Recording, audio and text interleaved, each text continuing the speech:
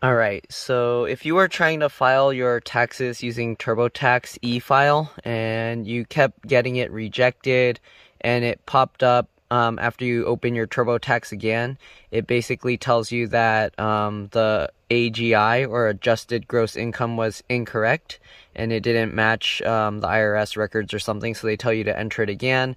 If you follow their stuff, it'll lead you to this IRS website if you don't have it on the TurboTax website.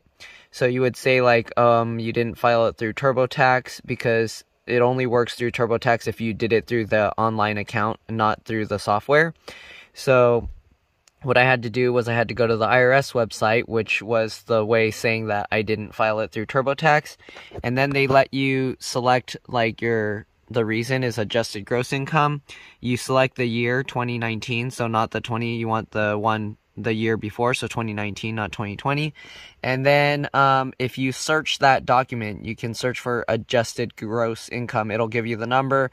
Chances are the number in your TurboTax is already correct, but it's not going to work.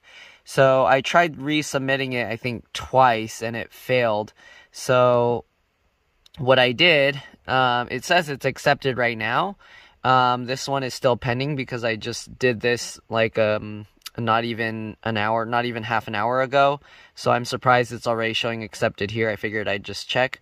But basically what you want to do is so what I read around online, the AGI from last year is just used for the IRS to verify if you're the same person filing the taxes, because it wants to make sure that whatever information you have will match their database. So basically, a random person can't just grab your taxes, fill out whatever, and then turn it in. They would have to have like your past tax return information. But apparently the database sometimes is screwed up or something, or it doesn't have it on file, or maybe if your taxes were submitted later, then it's not entered in their database. I don't know what's going on, but I was looking around online and then someone said to enter $0 as the AGI, because if their database doesn't have that information, then it will read it as $0. So I entered $0 as the AGI.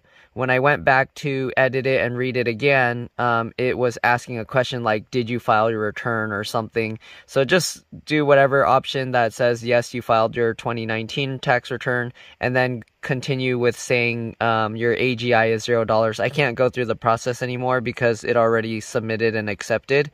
But that's what you got to do. Just select $0 for your AGI in TurboTax, and then just submit your e-file again.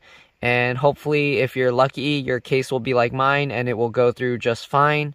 If it doesn't work and it still gets rejected, then sadly, you're going to have to print it all out and then mail it in. But other than that, hopefully this video helped some of you guys. I was scratching my head. I was like, what is wrong with this thing? I filled out everything. TurboTax said everything's correct. AGI matched. I even looked at the numbers that the IRS themselves had on file. So I was like, there's no way it's wrong. So I don't know how or why, but putting $0 worked. And yeah, so I have a feeling maybe they don't have their database updated, especially since COVID is screwing everything up. So, yep. Hopefully this thing helped. And it could be also because I don't remember if I did. I might have filed after the April deadline because they extended it because of COVID. So it might be the same thing with 2020, because now we're submitting it. People are submitting after April 15th. They're doing it in May. So it could be that's what's going on. But anyways, again, hopefully this video helped you guys. If it did, please like, subscribe. I know this isn't usually what my channel content is about, but hopefully it will help other people. And yeah, I'll see you guys in another video. Bye. And of course, after I start uploading the video, it actually shows both are accepted. So that's it. Bye.